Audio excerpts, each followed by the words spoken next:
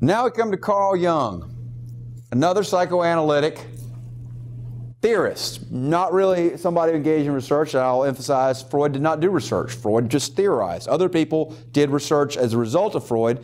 He had a profound impact on society. You're familiar with some of his terminology and you're familiar with some of his concepts just by being a member of our society. And if you go to the magazine rack at any checkout counter and you'll see things like sex surveys and how to be better in bed and all kinds of things that are just kind of old hat and nobody bats an eye at. But those things didn't happen when he first brought up these concepts. In some ways he freed us up to talk about sexuality in ways that we now take to be commonplace but weren't. So he shook up society and shook up science. Carl Jung is another theorist, and he used to be a partner of Freud early on. So Freud actually named him his crown prince successor, if that gives you any indication of Freud's own narcissism and ego, right, that he could name a crown prince successor. Clearly he became famous in his own time, as did Jung. And Carl Jung would agree with Freud on a number of things, but eventually he deviated from Freud in a way that Freud couldn't tolerate. And Freud apparently did not play well with others. And if you didn't go along with his theories as he thought they should be advanced, then he didn't work with you anymore. So he went from a colleague he thought was going to be his crown prince successor to rejecting Carl Jung outright and never having any associations with him further after Carl deviated too far from him and his theory. And Carl thought he put too much emphasis on sexuality and not enough emphasis on spirituality, which is an interesting take on it. So his ideas were that, yeah, we have a personal unconscious. He agreed with Freud. There's this massive force within us that drives our behavior that we're unaware of and unable to appreciate, examine, and probably alter because we're unable to be conscious of it. But then he said further, we have a collective unconscious that we all share. And of course, these are constructs within your personality.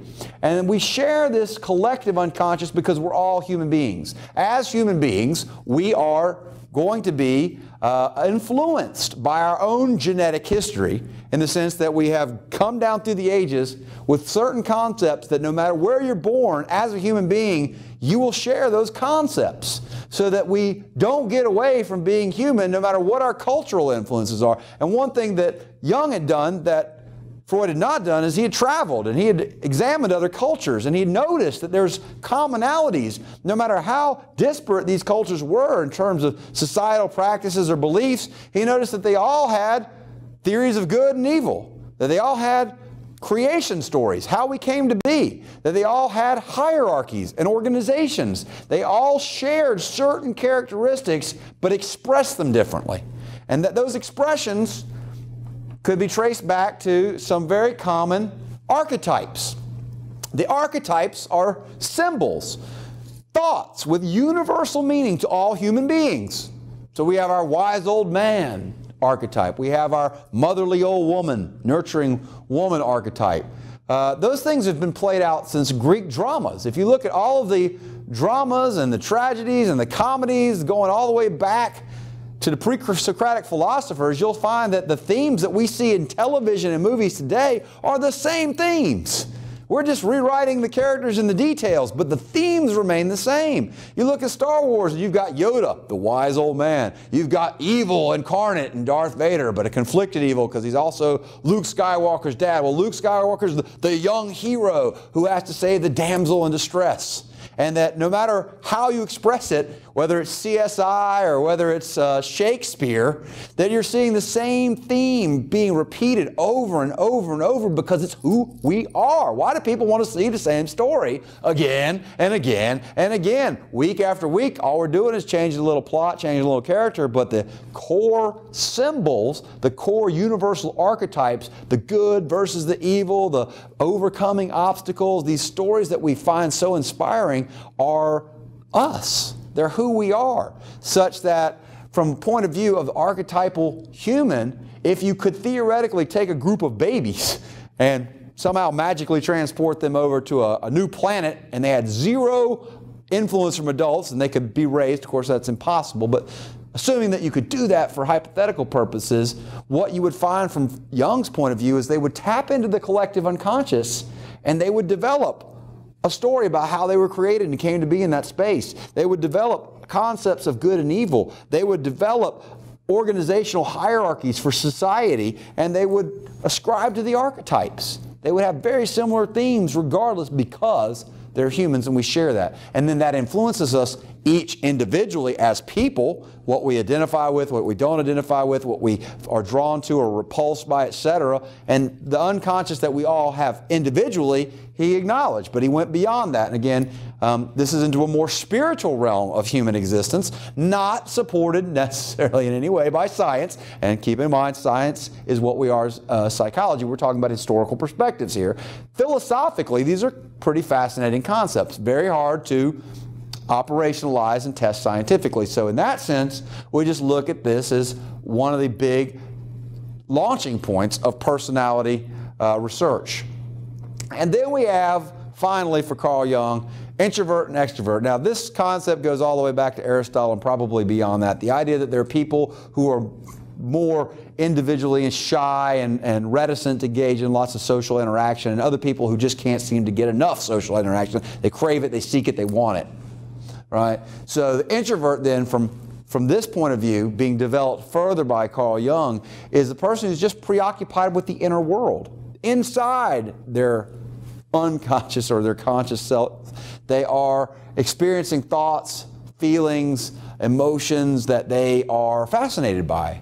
The concepts that they are interested in. They might find it very fulfilling to read books or to watch movies alone, or to engage in solitary activities like puzzles or hobbies or music or things like that, where they just find great gratification in that. There's nothing wrong with it. It's just a way of being that Jung thought was attributable to being preoccupied with an inner world, where the extroverted person would be more preoccupied with the external world, the people, the experiences that one can have in the world, and that they would seek that out because that's stimulating and gratifying to them. Not wrong, not bad, just that's the predominant drive, is to go out and to interact with the world, where the other person's predominant drive is to withdraw and to expand on what they can do by themselves. And so you look at this, and we'll see that through when we get to trait theory, there's a thread that gets continued all the way through until we get up to the big 5 personality factors.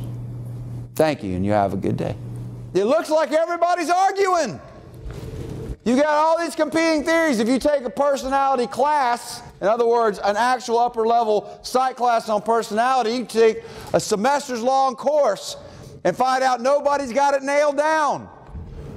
You look at all those theorists we saw with intelligence, and people like to think, well, I know what intelligence is. Well, from a layperson's perspective, you may know what you think intelligence is, but when you get into the scientific side of things, it's debatable and empirically debatable. And of course, that's the kind of debate we want to be having, is what holds up to scrutiny. And Freud had a wealth of information. We take it with a big grain of salt because a lot of it was not operationalizable. You couldn't actually put it into terms or variables that could be measured such that it could be refuted or supported. Some of the stuff that he contributed still is with us today because it does have empirical support and it stood the test of time. But back in his day, he was one of the first people to even start to posit a full comprehensive theory of how people come to be an identity. Who are you? How do other people know you? How do they describe you? What happens inside of yourself as you go through the development process that you come to a point where you have a self-image, a self-view, a concept of you as a discrete and unique person compared to all the other discrete and unique persons in our race, the human race, right? There's so many of us, and we share so much genetically in terms of how we live as biological entities, but on the other side, every one of us is really unique in some way. And so that being possibly who you are as a personality, he started to theorize, but not everybody agreed with him. He was relatively controversial. I wouldn't even say relatively. He was extremely controversial. And people started to do research to either refute him or support him. And you see that certain people who aligned with him modified his views. He didn't care for that. He didn't like Carl Jung modifying his views. He stopped all professional interaction with Carl Jung. Called him his crown prince successor. If that gives you any hint as to Freud's view of himself, who names their own crown prince successor, right? But after he kind of deviated on some key concepts, wouldn't have anything to do with him. But you look at his theory, and you say, well, gosh, that's really misogynistic. It's very unfavorable to women, and it's patriarchal, and it's a little oppressive at the very least, and very oppressive at the very most. It certainly was geared to find what he assumed was the case, that men had superiority and women were inferior to men, and that was just the way it was, and that was about penis envy, that women saw that men had this appendage that they lacked and they wished they had it, and you go through the Oedipus complex and the Electra complex, and you resolve all of these things, and then you find yourself socializing into roles through sublimation. And other people came along and challenged those notions. And one, being a psychoanalytic female, and what is probably the most ironic of all pronunciations, Karen Horney is how I'm told it's pronounced. It looks like Horney to me, and a lot of his stuff was based on sexuality. Not the kind of sexuality that most people think about when they're thinking tabloid magazines, talking about reproduction of the species and drives internal to ourselves that are so primitive and base and animalistic that we don't even like to acknowledge that they exist. And so we deny that they exist. We repress them and we push them down into the unconscious, but he says they're still there and they still move us every day in everything we do. We're just not aware of it. So for him, it's a deterministic world. You go through your childhood, you get your experiences which load you up on various kinds of fixations and compulsions and issues and neuroses, and then you're fixed that way. If you remember, we talked about Adler looking at Erik Erikson's stages of development, where he took the first 5 and they mapped onto the ones Kyle told you about the other day. Freud's 5 psychosexual stages of development. But he said you don't stop developing in your late teens, you keep developing throughout life. That's where Erikson modified Freud. Anna Freud, his daughter, modified Freud and came up with child psychoanalysis. And Karen Horney was a psychoanalytic therapist and researcher and theorist. And she didn't throw all of Freud out. She, in fact, thought Freud was onto something and wanted to amend it. And one of the, I guess, most classic things that she did was when she was looking at Freudian psychoanalysis and this thing of penis envy and this idea of male dominance being kind of culturally ordained because it was somehow the natural order of things, she flipped it on its head. She said, women don't want penises. They don't have an issue where they think that they're missing and they got gypped on the appendage, right? What happens with male dominance and male patriarchy is that women have power. They have the power of life. They have the womb. You don't need a man but for a second to create a life, but you need a woman to bring it to term and raise it up. And she said, that's the real power. What's the ultimate power in this world? Creation of another life. And women had the primary ability and responsibility to do it, and men, being jealous of their power, then subjugated them physically and socially and politically and emotionally. And she said, yeah, penis envy, ha. Y'all got womb envy and you're just rationalizing. If you remember that defense mechanism of rationalization, you're taking the way it is and rationalizing it so that women are subservient to men. But what in fact is the case here is y'all are jealous of women, so you use your power to then control them indirectly. So you control the womb indirectly. Interestingly enough, not coming down one way or the other for you. You pick where you want to on anything. But when you look at reproductive laws and reproductive women's health issues, who's usually talking the loudest about them? Men.